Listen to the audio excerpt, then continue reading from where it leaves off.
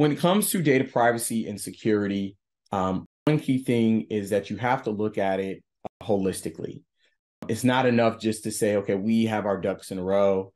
But the way I like to put this, kind of to simplify it, is you have to look at data privacy as like a puzzle where each player is a piece of the puzzle. So you have to look at your entire supply chain, from who's supplying any goods and services to you, any subcontractors, vendors, any kind of third party agreements that you have with other entities.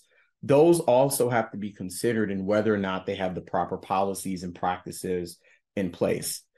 That is very important. Generally, when we look at it from a bird's eye view, there's three approaches that we see right now to privacy laws and regulations.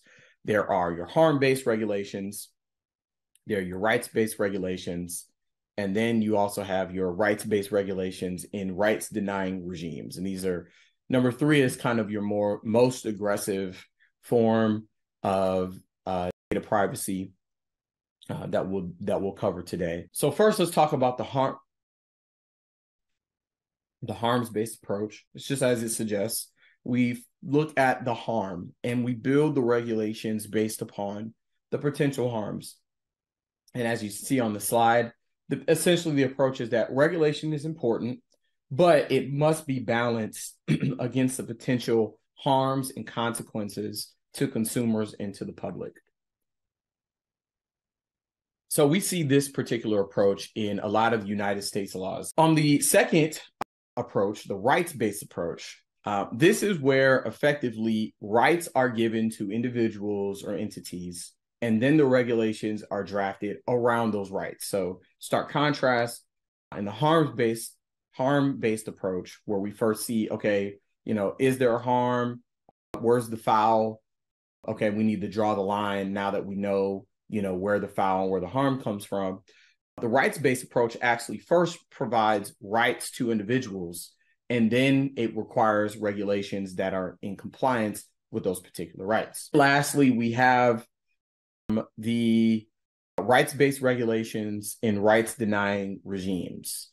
And so we effectively have one big example of this, kind of the two-headed monster approach, where on one hand, you're weaponizing privacy rights against businesses, but also providing some leniency towards others, towards the government or the entities that are actually denying certain privacy rights. So China's personal information protection law, which went into effect in 2021, is an example of this.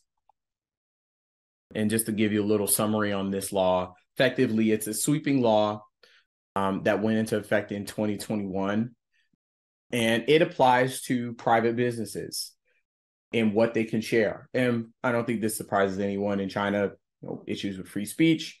This law goes into place in order for the government to effectively control what can be shared, what information can be shared, and what can't be shared.